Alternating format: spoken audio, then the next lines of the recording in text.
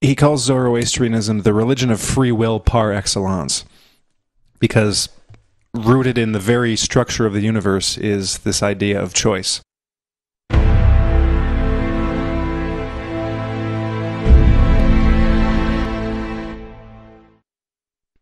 Hello, everyone, and welcome back to Mind Matters. Today on this show, we will be diving deep into history on the hunt for Zoroaster, the alleged first of the Magi, and the prophet whose ideas, we're told, influenced Mahayana Buddhism, Judaism, Christianity, and Islam. And if modern historical and archaeological hypotheses are true, his influence may have even extended to the Near Eastern and European adoption of agriculture, believe it or not. But to say that Zoroaster had an influence and greatly impacted our modern religious values in this day and age is really simply a truism.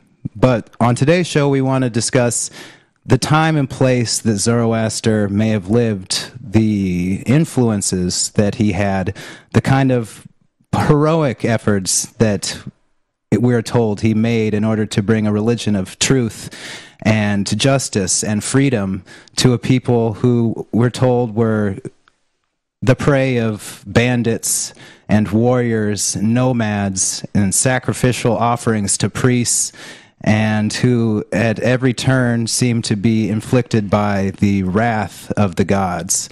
So on today's show, we each kind of went our own way and read different material. There's so much out there to read concerning Zoroaster and Zoroastrianism that you can easily get lost if you don't have a trusted network of buddies who can recommend good information to you. And so today, if there's one thing that we hope to impart, it's a number of interesting hypotheses about Zoroaster, as well as the religious ideas that he had and how they changed throughout the ages. Because the original hymns that we have of Zoroaster, the gathas, they don't really tell us a lot about the religion or the rituals or the worldview that Zoroaster had.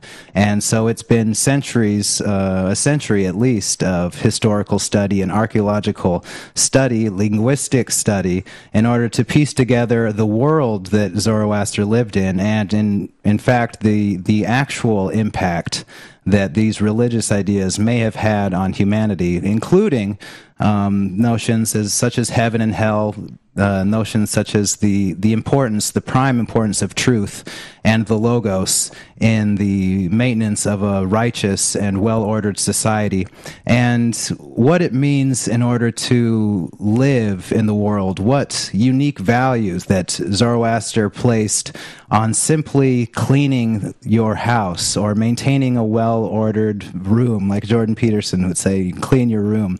The kind of religious significance that this was placed on by Zoroaster and all of his adherents throughout the ages until the final fall of the religion with the advent of Islam and religious persecutions.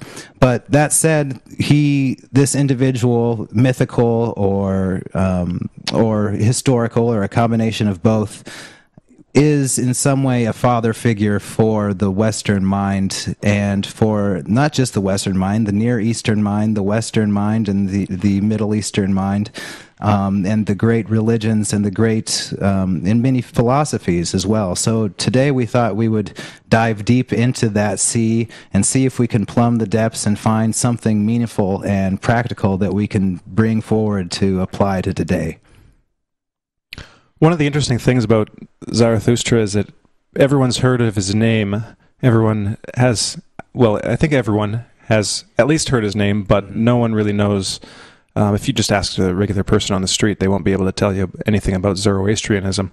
The reason, or probably the two main reasons that his name is still known today is thanks to Nietzsche and Strauss. Nietzsche famously wrote a book, also Sprach Zarathustra, and then Strauss wrote a piece famously used in 2001: A Space Odyssey by Kubrick. you'd know it you'd know it if you heard it, if you don't know it by name. And so the name is in popular culture today, has filtered down through popular culture to us. But, what remains is who he actually was, what he actually thought and did, which, up until recently, no one really, and by recently I mean the last couple hundred years, no one really knew because none of the texts were translated. One of the books that I've been reading is Paul Krawatschek's In Search of Zarathustra. It's kind of like a travelogue history where this guy had worked on documentaries and had kind of traveled all over the place and had an interest in Zarathustra, and so it's kind of his journey to figure out, to kind of track the influence of Zoroastrianism and Zarathustra in all different cultures, from Middle East to Europe and Eastern and even further east. And one of the points that he makes, like you kind of alluded to in your intro, Corey, is that even though Zoroastrianism isn't practiced today to the extent that it used to have been, and it's not practiced to the extent of other major world religions, not only is there still a Zoroastrian community, but some of the practices and ideas from that time have been filtered down into the cultures that exist today. Even in Iran, which is currently an Islamic country, a lot of the original Zoroastrian customs and beliefs and words are still there and have filtered through the Islamic culture and still kind of retain a place, even if the people themselves don't acknowledge it or are not even aware of it. So that's one of the cool things about Krawatschek's book, is tracing some of these thoughts and how they exist today in not only Iran and Central Asia, but how they influenced certain movements in Europe, for instance, through the kind of the heretical beliefs of the Bogomils and the Cathars, and who held these, from the Orthodox Christian point of view, strange kind of dualistic beliefs about an evil God and a good God. And these beliefs seem to track back to an Iranian, Zoroastrian belief system. And so he kind of goes through some of the theories on how that might have taken place, how the Zoroastrian beliefs kind of entered Europe, in Bulgaria through the kind of nomadic eastern steppes people, and through the Sarmatians, who were actually responsible for a lot of the Gothic culture. It's kind of just an accident of fate that it's called Gothic, because it could have just as easily have been called Sarmatian, because that's essentially who these were, these steppe peoples that not only gave birth to Gothic architecture, but even the social structure of Europe at the time, the kind of the knightly class, feudally ruling over kind of a peasant class, that came from a more Eastern tradition, and Krawatschek argues probably Zoroastrian influenced, at least. And that the Great Heresy, as it was called, this Cathar belief in southern France, at one point, like a third of southern French people were followers of this kind of alternative Christianity. So it's interesting to see that even though the name is forgotten, and it was forgotten even in these times, like the Cathars and the Bogomils were consider themselves Christians, how the ideas still seep through. And that seems to be the case. That's kind of just what ideas do. It doesn't really matter what names get attached to them. These currents kind of flow through time and different belief systems and from different people. And with an historian's mind, you can try to track them and see where they originally come from. So, going back a bit further, maybe we can bring up a couple of the different theories, because like you mentioned, there are competing theories on when Zoroaster or Zarathustra actually lived. The kind of more mainstream views these days are that he lived or was born, maybe like 600 BC or something like that, 2,600 years ago. And there's another theory that he was like 30 or 3,000, 3,200, something like that years ago. And then, but in some of the ancient Greek sources, they mention that he was from like you said, like almost 9 millennia ago, like 7,000 BC ish, 6,500 BC, which is really far back in time. So a lot of modern historians wouldn't go that far, but one who does, I don't know. I'm not sure if we've mentioned her before. This is Mary Sedegast's work, When Zarathustra Spoke. She also wrote a book called Plato Prehistorian. And in this, she argues that there might be something to that really early date to Zarathustra, because right around that time, in the archaeological record, we see a shift in settlement patterns, the birth of kind of a new agricultural form of living, and which seems to be a total break from the pre-existing society in this place and time in Persia, in the Iranian plateau, and into Central Asia and Turkey. This is when practices seemed to change remarkably. New practices were introduced, old ones were abandoned.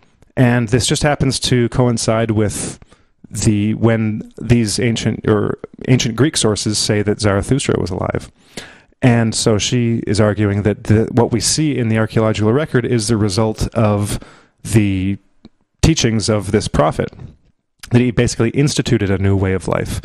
And that's what we're seeing in that historical archaeological record. So she's a fan of the theory that the Indo-European languages sprung about from like Turkish sources. Now that's what I think is maybe the main weakness of the book, is that I do think it's very interesting and it's a very striking, more than a coincidence, that right around this time in the archaeological record you have something happening that matches up with some of the few things that we can know about Zarathustra, like the emphasis on agriculture and on the bounteous nature of life and the earth, and the negative attitude to animal sacrifice, to like bull sacrifice, which seems to have been in the existing religious substratum that Zarathustra was operating. There seemed to have been a lot of animal sacrifice going on, and then in the archaeological record we see that disappearing and a new form of life taking shape that isn't where we don't see so much animal sacrifice. You see more of a life-giving attitude as opposed to a sacrificial one. So there's something there for sure. It's very interesting to see those coincidences like in the record. But at the same time, probably the one weakness is that it seems that nowadays, especially with the new genetics research that's coming out, I know we've mentioned David Reich's work, Who We Are and How We Got Here, in the past. The genetic record seems to suggest that the Indo-European languages, the best hypothesis for the spread of the Indo-European languages was from these steppes people, but like a couple thousand years after this archaeological revolution that was going on in Iran at the time. So I don't know what I think about that yet, but for sure something weird was going on, 8,500 years ago, that has some remarkable correspondences to what we can tell from the Gathas, from the early Zoroastrian texts. Yeah. Well, the suggestion in Sedegast's book and in other places is that Zoroaster was trying to instill in his congregation, in his tribes, the imperative to be a good husband, good caretaker of the land, and to have these formations of houses and of developed agriculture that showed respect and a kind of commune with nature. So that's one theory that suggests why it was that there was this kind of nomadic, sporadic signs of civilizations several thousand years ago that had kind of concentrated and formed these more cohesive areas in which people got together. There were towns and cities that agricultural finds suggest were these larger developments at around that time that were attributed to his thoughts and the types of ideas that he was trying to promulgate with his teachings. So we know that this religion was pretty powerful for its time. There are some people who think that it lasted for about 1,000 years until, as you mentioned, the rise of Islam had kind of taken that force, that belief out of the picture for the most part. In thinking about Zoroaster and what his contributions were to thought, to religion, what his philosophy was, I came to a book called The Hymns of Zoroaster by M.L. West. This is the book.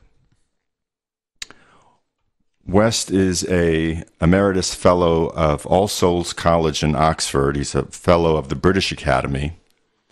And he first begins his book by explaining the difficulty of coming to some kind of right understanding of what Zoroaster was trying to say, given the fact that these are old languages that were being looked at, given the fact that there were other translators and academics in prior times who had come at very different understandings of what Zoroaster's hymns meant. What he comes to in his introduction, and he says take it with a grain of salt, is that he himself, in looking at the hymns, was looking for a kind of contextual coherence and finding internally consistent ways within the text to bring about what was, or what he thought was, the spirit of what the hymns were all about. So this book is in some way a good approach to getting to what Zoroaster was trying to impart on his congregation, and we know a number of things because of these translations.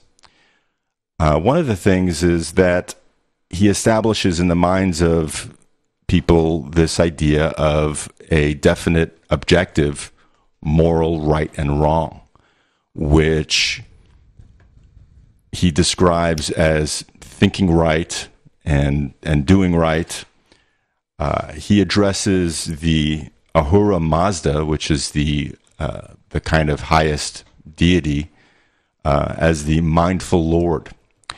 And throughout the book, he addresses the mindful Lord with questions about addressing this or that struggle or conflict in his attempt to preach his own gospel to a greater number of people.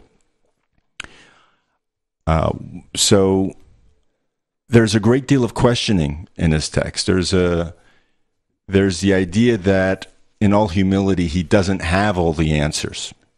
And he's imparting this questioning to his own congregation to strive within themselves to create some kind of direct connection to Ahura Mazda, in doing the right things, in making the distinction between right and wrong in their daily lives.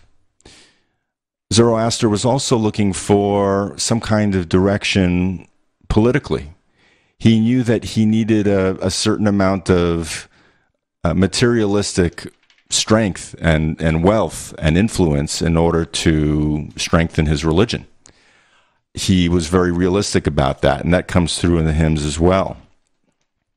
So there were a number of interesting parts of the yasanas, which are these short poems that are highly structured, that are in the book, that convey, I think, the spirit of what Zoroaster was all about.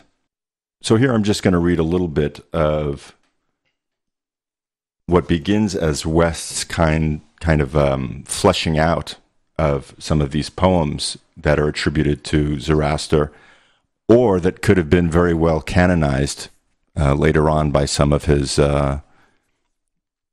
followers. In prompting men to do these things, the devas are seducing them away from the peaceful, settled existence in which they are relatively secure from premature death. The devas themselves are misled by the evil will, which makes them think evil.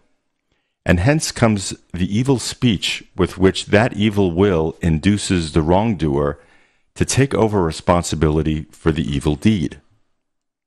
From here on, Zoroaster speaks no more of the devas, only of human evildoers.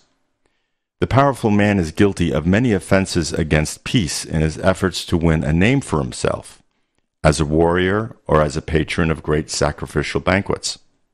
But these offenses are known to the mindful Lord, who keeps all men's deserts in mind.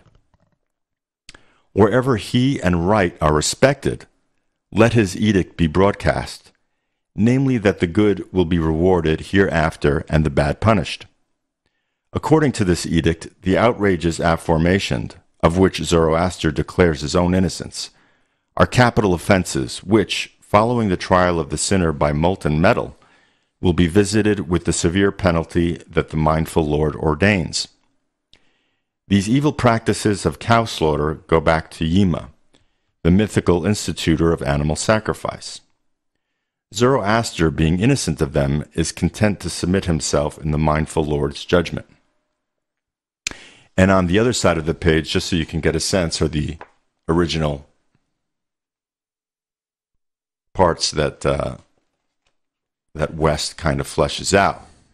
Now, when you read this, you kind of get the sense that there is almost an Old Testament sense of right and wrong and judgment that Zoroaster is trying to impart on the people who are listening.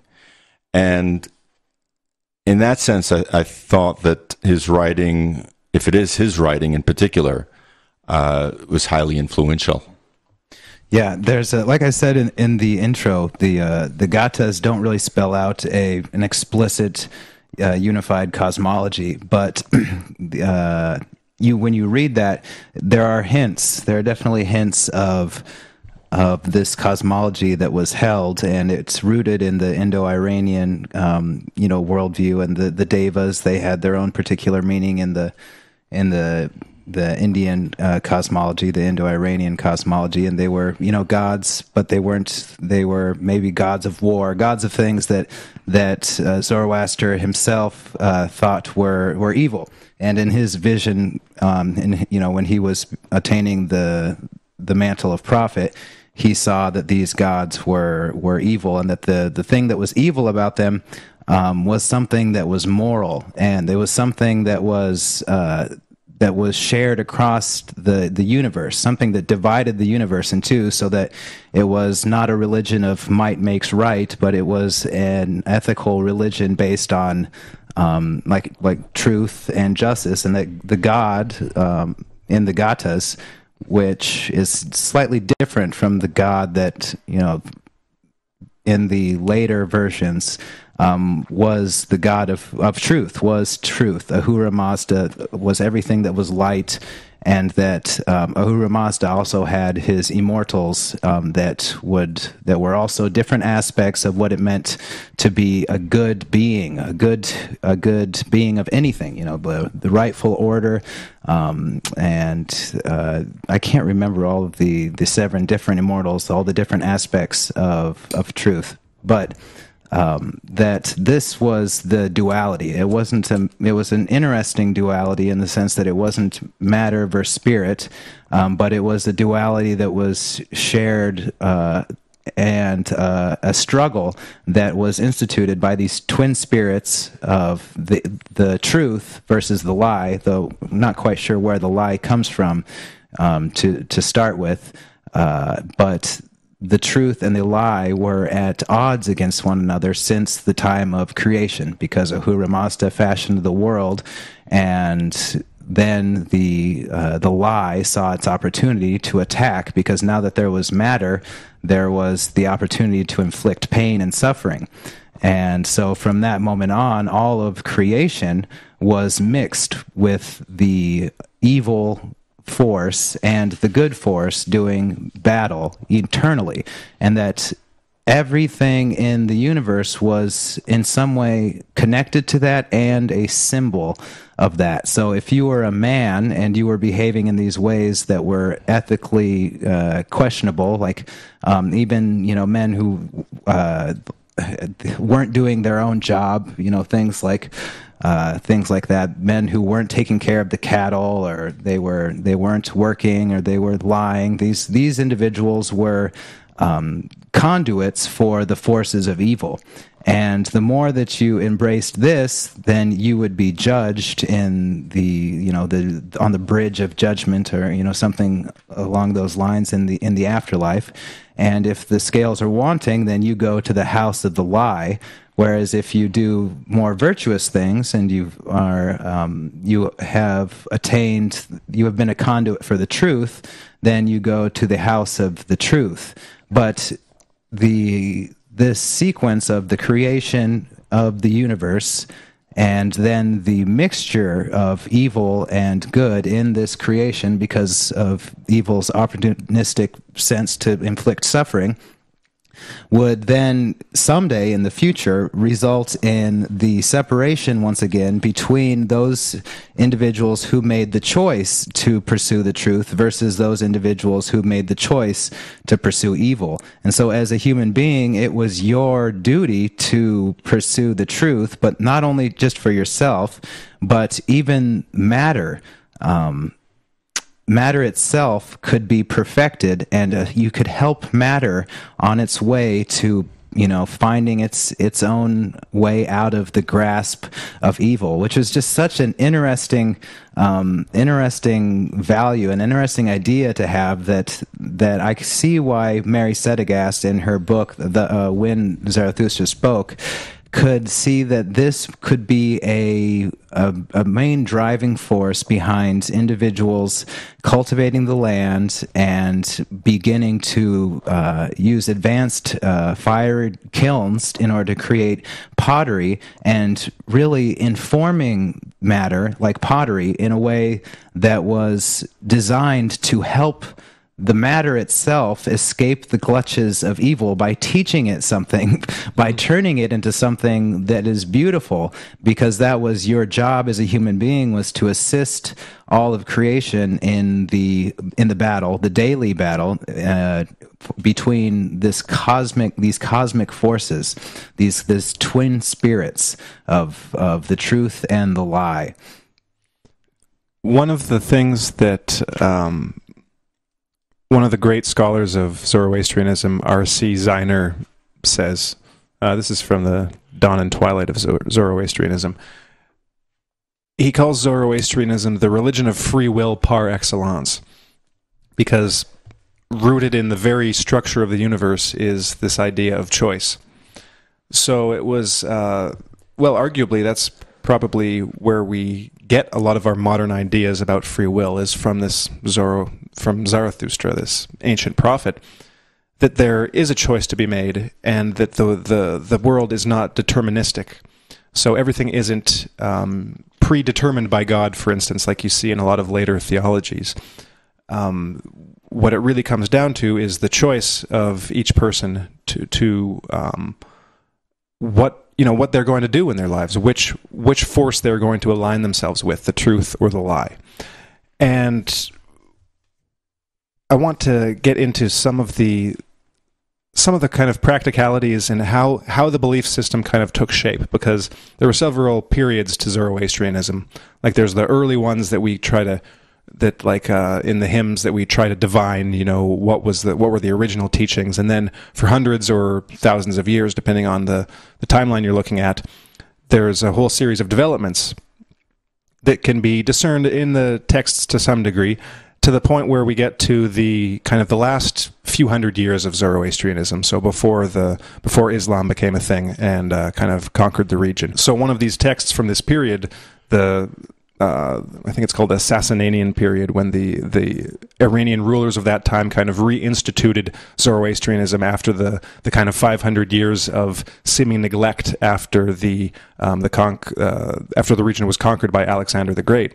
So there was kind of a renewed push to reinstitute Zoroastrianism as the kind of state religion. Something that Krawacek talks about in his book. There was this kind of this head priest guy who seemed to be kind of a slightly nefarious figure who was kind of behind reinstituting the religion and kind of in a totalitarian form.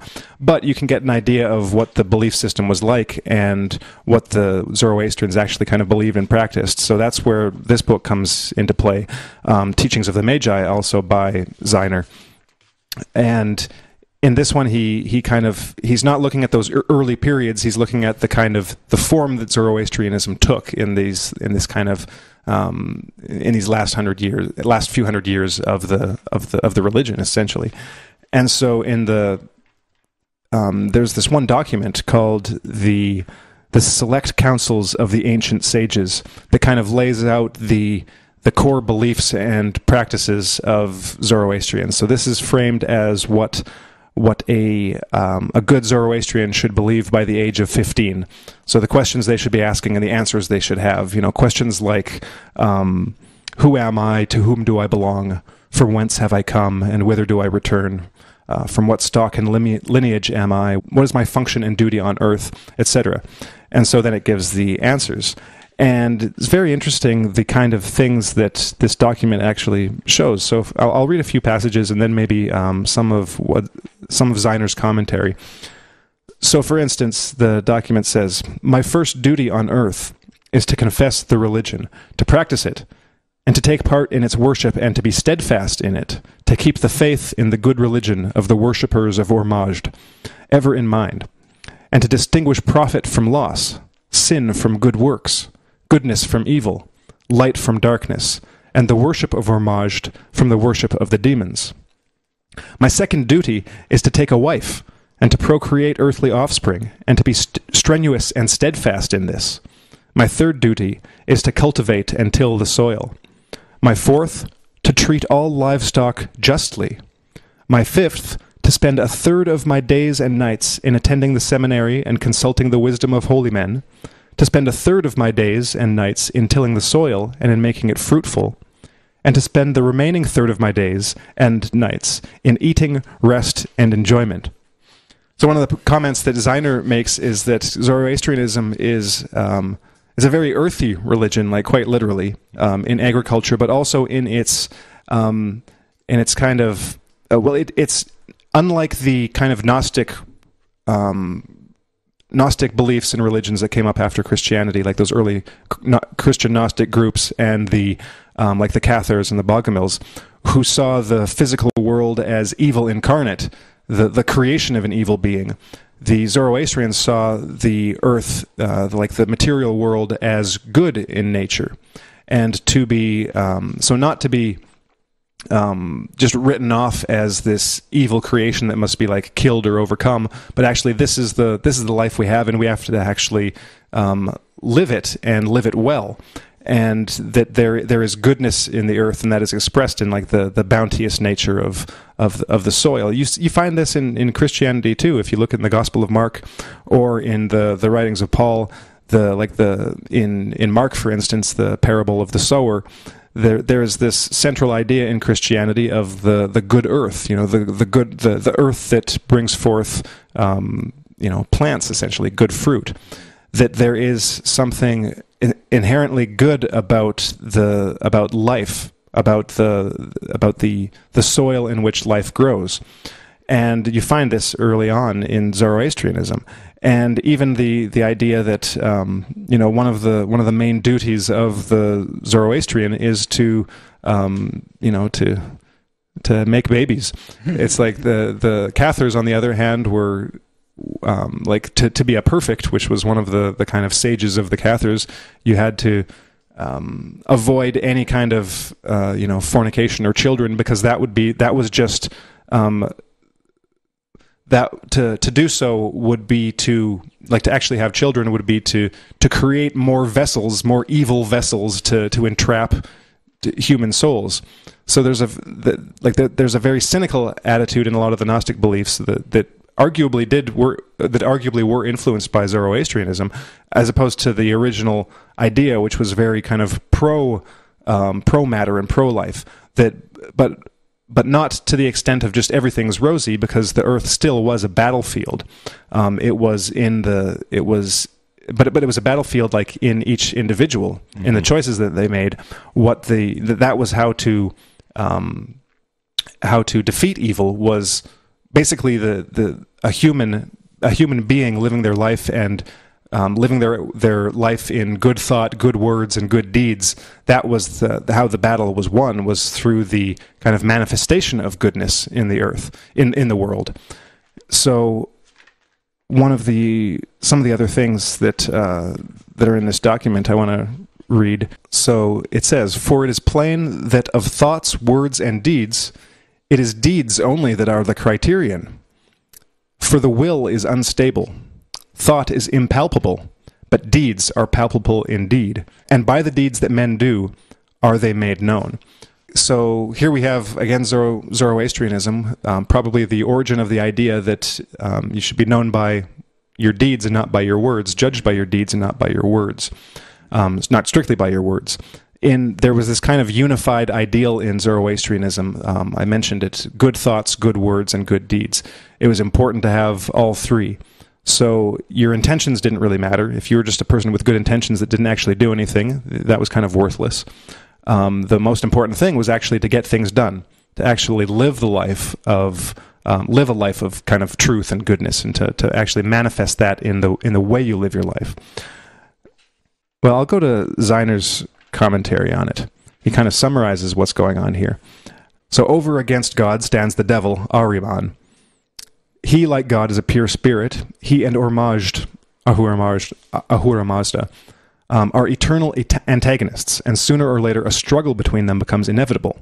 God is all goodness and light, Ahriman all wickedness and death, darkness and deceit. We shall see later how God is forced to create the universe as a weapon with which to defeat Ahriman. So the universe is actually, the reason for the material world is actually, it is a creation of God in order to defeat evil. So again, very, very much at odds with the Gnostic belief that the material world is the creation of the devil, and therefore something to be, trampled on and spat upon. It's that the world is not only the soil in which goodness can grow, but it's actually for the express purpose of defeating evil. That's the purpose for the material world. It's like a trap, as Zeiner describes it, a trap in which to kind of lure evil so that it can then be defeated. So as he writes, being God's creation, man belongs to him, but God nonetheless depends on man's help in order to defeat his eternal adversary. Evil is not by any means identified with matter, as in the case with the Manichaeans. So this is this is where he says what I just kind of paraphrased. It is a trap set by God for the devil, a trap in which the latter is enmeshed, and which so weakens him that in the end Ormazd is enabled to deal him the death blow. So a very interesting just way of looking at the world that I haven't really seen expressed explicitly in any other kind of mainstream religion. At least not in any kind of popular, well-known way. It's when you kind of get into this stuff and read what the Zoroastrians actually believed, it's well, on one level, it's just interesting to see the kind of strange worldview that's kind of uncommon, but it's almost like some kind of weird fantasy, like sci-fi world where they've set up the rules of the game, the rules of the world, the rules of the system of what's going on. That's just it's a very interesting world to find yourself in, where you are the like the ground of the battle. You are at the forefront of the battle against evil, and it's taking place within you, and that it all has to do with your choices and how you manifest yourself in the world. So, I'm going to read again from Zeiner, as this little text shows, man's role in the world is to cooperate with nature on the natural plane, and to lead a virtuous life of good thoughts, good words, and good deeds on the moral plane. Thus, no religion has been as strongly opposed to all forms of asceticism and monasticism as was Zoroastrianism. It is man's bounden duty to take himself a wife and to rear up for himself sons and daughters, for the very simple reason that human life on earth is a sheer necessity if Ahriman is to be defeated. Similarly, no other religion makes a positive virtue of agriculture, making the earth fruitful, strong, and abundant in order to resist the onslaught of the enemy, who is the author of disease and death. On the natural plane, then, virtue is synonymous with fruitfulness, vice with sterility. Celibacy, therefore, is both unnatural and wicked. On the moral plane, all the emphasis is on righteousness or truth, for evil is personified as the lie, and on doing of good works, in which Ormazd himself has his dwelling. For, as the author of our little text sensibly remarks, deeds are the only criterion by which alone a man can be judged. So you can actually see some of the influence of Zoroastrianism on on the mainstream religions, on Christianity today, for instance. There is so while it may be kind of foreign in some ways when you're looking at it, there are still things that kind of seep through, like this idea that I haven't mentioned yet of the end of the world, the eschaton, the apocalypse, the end of the world. That's a Zoroastrian idea. The idea that there will be a time when, like a reckoning, a time to come when there will be a great judgment and a great transformation of creation. That's a Zoroastrian idea. The idea of the resurrection of the dead. Again, a Zoroastrian idea, probably one that was the source for that idea in Judaism first, and then in Christianity. So again, we see these ideas kind of seeping through and expressing themselves in these new clothes, essentially, with these new religions that sprung up, but that there is this kind of seed of these original ideas still within them that has carried on for all these years, so that we still, even mainstream Christianity, even mainstream religions today, the big monotheisms that have billions of followers, are still some of their central ideas can be traced back to Zarathustra, which should come as kind of a surprise to a lot of people, I think. Well, in reading about Zoroaster's ideas, one thing that came very strongly across was that he was a reformer. He was trying to moderate the more kinds of extreme and unproductive and destructive elements of living among his people with these ideas that he was inspired to share. Because the idea is that he was or had an experience or a vision that had or was the impetus for him to begin as a kind of progenitor of his own religion. So in that sense, he has something in common, I think, with the Apostle Paul, which reminded me a bit of a book that I'd been reading just recently by Timothy Ashworth. It's called Paul's Necessary Sin, The Experience of Liberation. And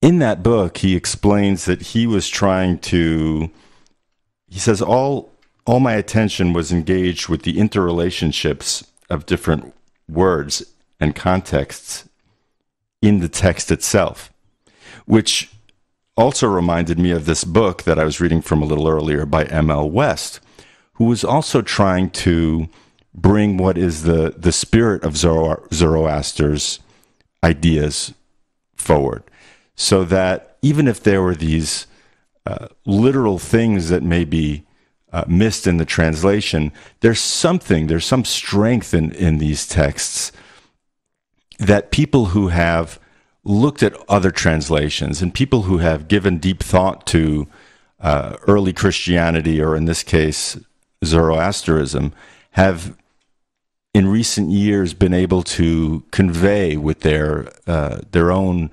understanding. And so it's very interesting to me that you have these two different translations of different religions that are both trying to convey what is the spirit of the religion. And I think that Sedagast does this too when Zarathustra spoke, because by the end of the book, she's also affirming agriculture as this Zoroastrian-inspired commune with the earth, which she attributes to the advent of alchemy and this kind of understanding of the spiritualization of matter, that all of the alchemists and even famous scientists like Isaac Newton and others were all inspired by this kind of long lineage and respect for the material world to get at its very essence, to get at its most spiritual form, if you will. And this speaks, I think, to Zoroaster's very practical idea of working with what we have, of not looking forward necessarily to the eschaton or to when judgment would come, but to have that kind of figure into his own thinking about being his own panorologist, if you will, of weeding out all of those corrupting elements in his own society, all of those priests who were conveying and sharing lies that were damaging to his people, all of the naysayers and raiders of other people's herds and cattle. On every level, he was trying to reform his society, first with his own congregation and then with perhaps the wider tribe that he was surrounded by. And then even the hope was that this kind of new morality that he was sharing would spread out to even larger areas, which is exactly what happened. So very impressive, and I think we can get into that a little bit in a part two, which is what we plan to do for the next show. Well, yes, we do. Hopefully we will be able to do a part two on the show, because it's a very fascinating topic. And we hope that, as you're listening to this, you'll get a chance to take a look down below and see some of the books, some of the material that we've been referencing. And if you're interested in the value system, and you're interested in kind of contending with different value systems and how history and just randomness has changed some of these values, and seeing maybe where they took shape, what they first may have looked like, what initially inspired individuals to believe in monotheistic gods. This is definitely a place to start that search. And on that note, we hope that you share this with everyone on Facebook, and you like it, and then you share it on Twitter. And then you have a great week. Thanks for listening, everybody. We'll see you again next time.